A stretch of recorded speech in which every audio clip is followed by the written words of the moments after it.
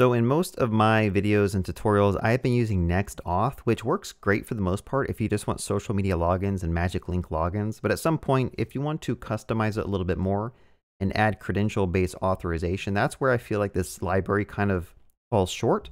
For example, I have this BidBuddy tutorial that I worked on a couple of days ago. And this is actually using Auth.js. I know it's still beta, but I wanted to try it out. And I wanted to try doing the credentials login, right? So to do the credentials login, you just go ahead and import this credentials function. You put it in your providers, and then in your authorize method, this is where you do a database lookup based on the credentials that are passed in. So I think you get like a request here or something. And based on the request, you look up the username and password, grab the user from the database, you verify that the password matches with the hash, and then you return an object or null. So let me just show you this. If I go over to sign in, and again, this is with Next-Auth/Auth.js. I'm gonna go ahead and just type in whatever password and click sign in. Notice that it fails, and that's because this method is returning null. So if you were to instead return a user object, so like I could say 123 here, this should work fine. It doesn't matter what I type in because it's just hard coded. So if I click sign in with credentials, that should sign in. And that redirects me back to my dashboard. But notice that I'm not actually signed in. There's no session set. This still shows sign in. This should show my name. This should show like a bunch of other stuff associated with the user. But it just shows sign in. And then also if I go to Drizzle Studio, you'll notice that there's no users created. Although this does kind of give you a path to do credentials-based login, and it gives you a nice page to type in a username and a password or an email and a password, it doesn't really explain where in their setup do you actually need to create the user, where in the setup do you need to set the session. And it's no secret that Next-Auth and Auth.js are very opinionated on not allowing people to ever use email password authentication, which sounds great on paper, but in reality, when a majority of the web is used to logging into your application a certain way, maybe they don't trust Google and they don't want to do Google sign-in. Maybe they don't want to do OAuth sign-in. Maybe magic link sign-in kind of sucks. Their only option is to do email password-based login. And so I personally don't think an authorization library should be opinionated on preventing people from easily setting that up. Even in the Auth.js docs, you kind of read through here, they don't tell you how to actually create the session. I mean, technically, if you were to log in with a user who doesn't exist, you could just create it right here in the database for the login.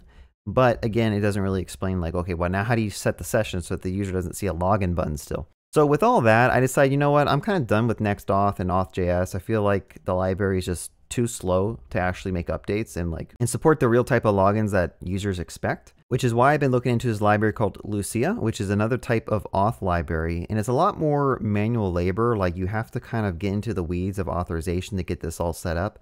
But I do think it gives you a little bit more flexibility. So you can kind of read through here. They have some tutorials and documentation about how you can get this set up with GitHub OAuth. I wish they had code examples for Google OAuth. I mean, it's very easy to get set up once you have it because they end up using a third-party library for the OAuth.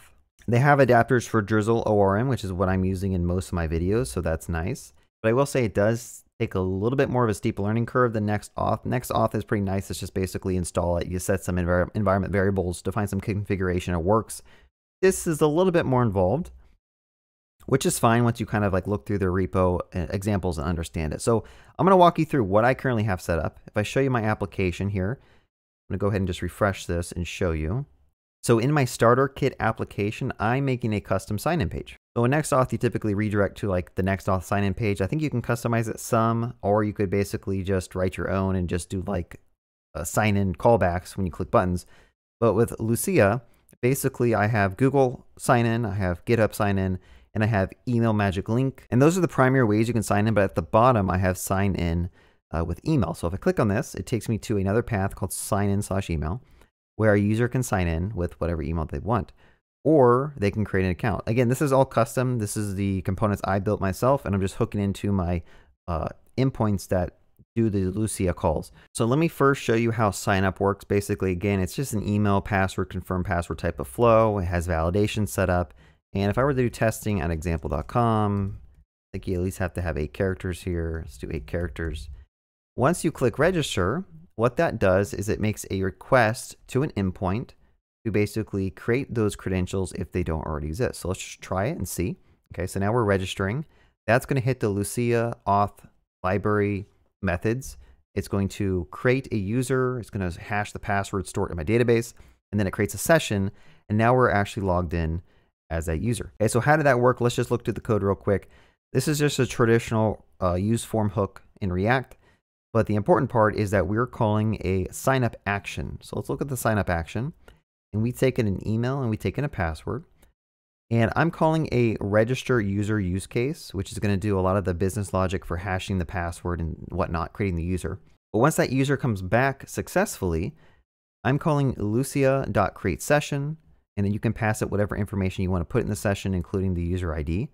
And then you can create a session cookie using that session ID like this.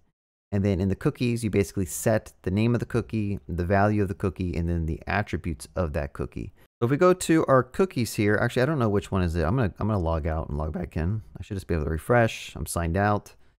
And let me just do the sign in flow to show you that that does work as well. Let's do testing at example.com.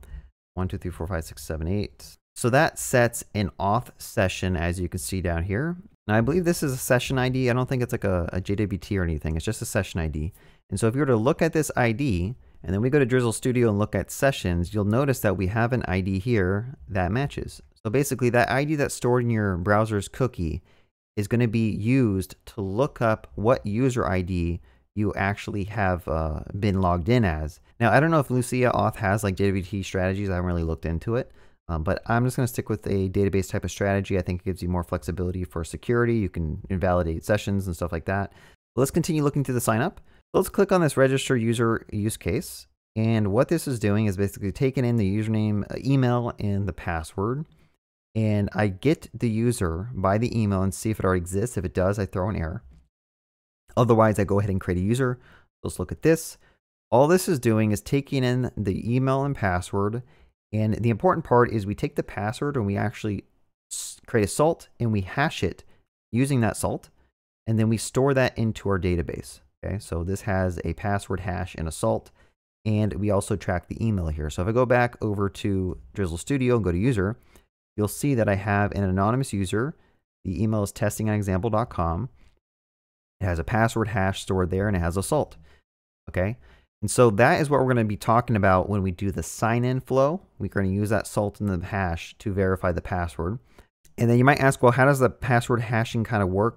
I'm just calling the default crypto method here. I call this method, I have no idea what this stands for, but basically you pass it the plain text password, your salt, some amount of iterations. I don't know what this configuration is. And then SHA-512. And then after you run this, you'll get back a key, which is your hash password. And then I basically write that in a promise. I return it so that I can easily use this interface and then just store the hash, right? So that's how registration works. And then once you have that set, it sets that cookie on your browser and then the user is technically logged in. So let's look at the other use case, which is signing in. So I have a sign in action. Let's go to the sign in page, go to the sign in action. So this flow is very identical to the registration. At least all this stuff here is. It still creates a Lucia session, creates a cookie. It sets that onto the Next.js framework. But let's look at the sign in use case. If you look at this, again, it just calls this method, which first looks up that user by the email. I also have a second clause here to make sure that I'm looking up by the type email, because you can have multiple accounts. You could log in with Google, you could log in with GitHub, you could log in with email, and they could all potentially share the same email address. And so I have this second condition here to check that the account type is email, so that I'm only looking up users by email that match that email type. This is an enum over here. So if I go to account types, the account types can be email, Google, or GitHub. Because like I said, when you log into Google and GitHub, we actually store that information. If there is no user in the database, we basically return null.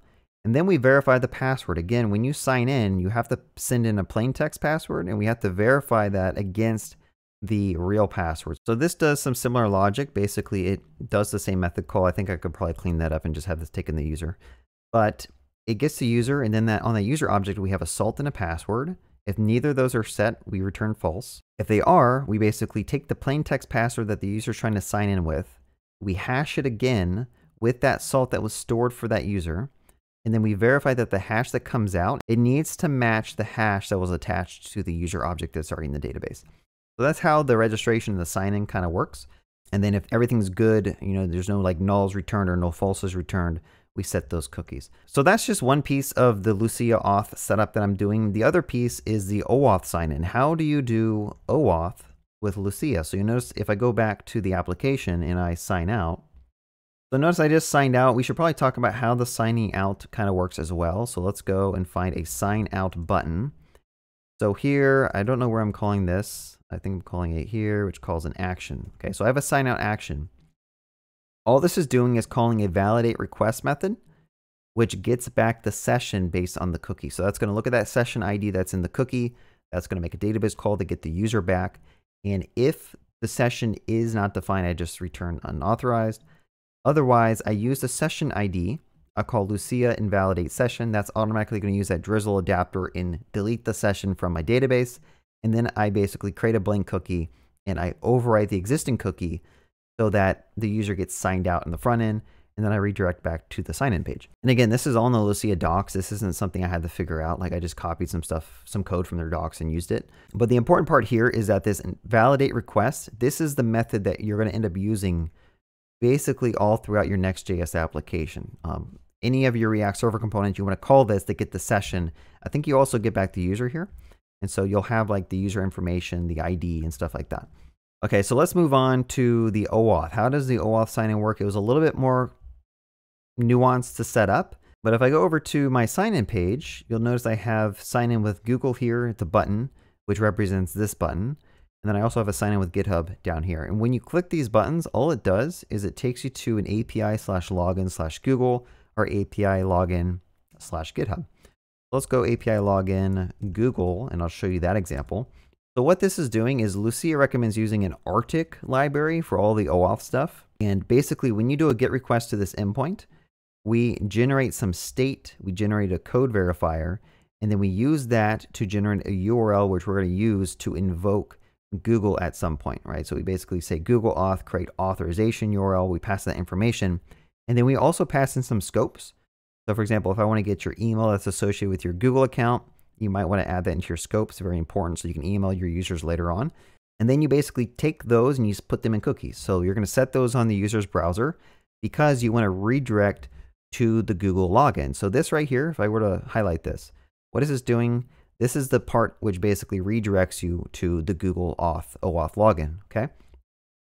And so once they select their user on this page, that's going to redirect you back to this callback. Okay? You might ask, well, how's this callback set up? Well, if I go to my auth file, you'll notice that I have this Google auth and I've set up a callback right here. So this is telling Google that, hey, once they click on their user profile, take them back to my application/API login Google callback, which happens to be this callback route right here. So let's click on this and let's kind of read through this.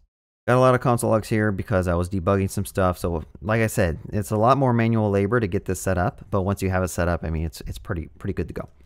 So again, this code was all taken from an example application and I modified it a little bit. The way this works is basically once you click on this profile here, that's going to redirect to this callback, which runs this code. And this code has to basically do a couple things. It has to check your cookies for those Google OAuth states and verifiers that we stored in that previous section. So these two are stored in the browser. We're going to get them back from the browser after that redirect. But there's also some things that are stored in the search parameters that Google sets, right? We get a code and a state. And so what we do is we want to make sure all those things are set. Otherwise, we return like a 400 error. And then down here, we need to validate the code in the code verifier to get back some tokens. And then using those tokens, we need to hit the Google OpenID Connect endpoint, pass it that token, and that should return us back some information about the user, right? So in our case, we get back a Google user, which has all this stuff on it. So the main difference between the OAuth logins versus the email logins is that when the user comes back, we're going to look up in our database based on a Google ID that was stored. Instead of using like an email, we're going to look up a Google ID using the Google sub that came in from this endpoint. Okay, and if the user exists, we basically just set a session and then we return them back to the home page of our application. Pretty straightforward, right? Now down here, if the user does not exist, we have to create them in our database. So I'm going to go ahead and say account type is Google. I set the Google ID. I set a username. I set their profile image. And then I set their email if it happens to be existing. And then after setting all that in our database, we set a session, and again, we just redirect back to the home page. So that's how that works. When I logged in as Google, you'll see I'm at the home page now. And then if I go to my users table in Drizzle, you'll see that I do have a login for Google here.